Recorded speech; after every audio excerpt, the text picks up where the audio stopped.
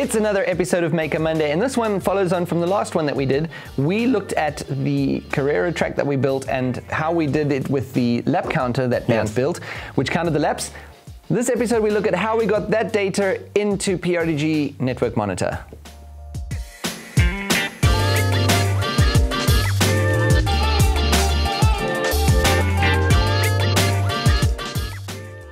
Okay, so Ben, can you explain how you get the data into PRTG that we're generating? So we used MQTT and Node-RED to connect everything to PRTG. So I think let's take a look on the version we've used for the video.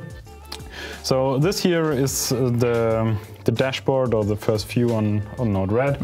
So we have an MQTT connector here which connects to our MQTT server. Right. Here it's you can give a name here, just take whatever you want. So here we have the settings for the IP address and the user and the password and something like that. Just fill this in with your data, and then we have the MQTT server configured.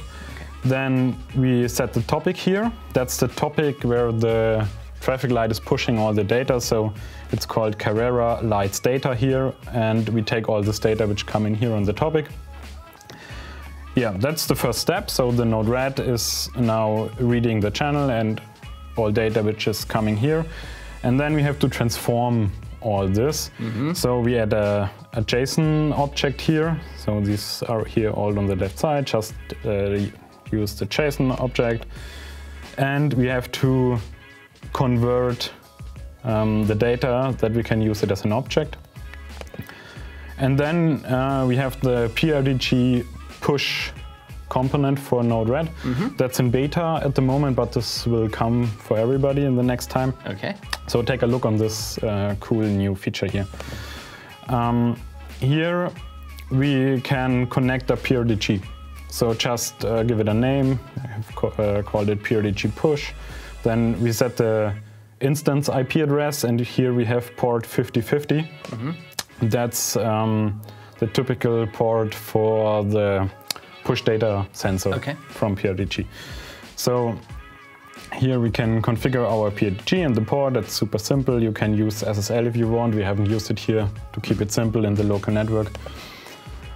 Yeah, then we have to read the data which is coming from the JSON object here. So we read the message we got from MQTT, we use the payload, and we have an object here, it's called lab A. Okay.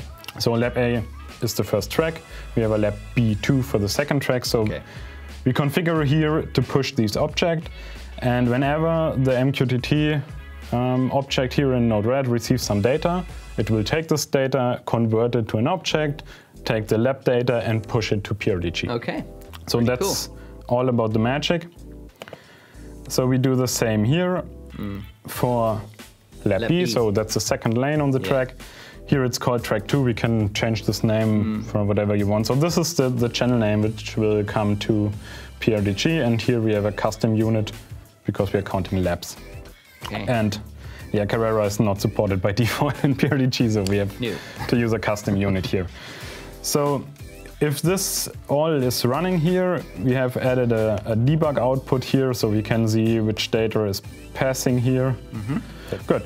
I think let's switch to PRTG. Yes, let's have a look at what's happening that side. So here we have to do some things too. So we have a Carrera object here and a device for the starting signal. So here are two sensors, one for the first track and one for the second track. Okay. So let's take a look on the configuration here. We used the push data advanced sensor, I already said that. Yeah. Here we have the port 5050, and here we have the identification token to identify which data should be collected here. And in Node-RED, if we go back, it's here, the ID token. So that's where you set up the ID token. So it's it's a cool name, the light. This happens if you have fun at work. Here we have light B, it's the second track, and light is the first track. That's all we have to do. Then we save the sensor and the sensor will start collecting all the data. So I think we should show this in live.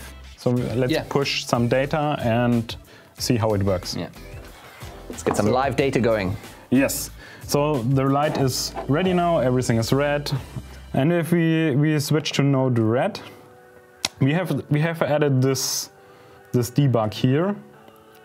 So now we can see something here in the debug window. So we get this message, lab A 0, lab B 0. So if we switch to PRTG, so just open one of the tracks. And now we have 0. The maximum we had here was 8 rounds. Right. So we had a really long track, 8 rounds. Yeah. Good. So let's start a race. We push an MQTT message for a race.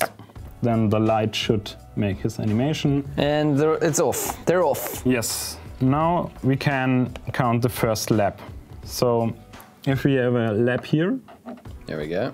No, I counted 2. Let's count one for the second channel here. So now we have counted some laps. And we already can see the messages here. So we have 1 lap here, 2 laps there. Yeah. And now Node-RED takes all this data, use the PRTG push object. And now we can switch back to PRTG. So now we have here 2 laps on track 1 and to track 2. We have 1. Okay, so that's all working. It's picking up the counter. So now we have this data in PRTG.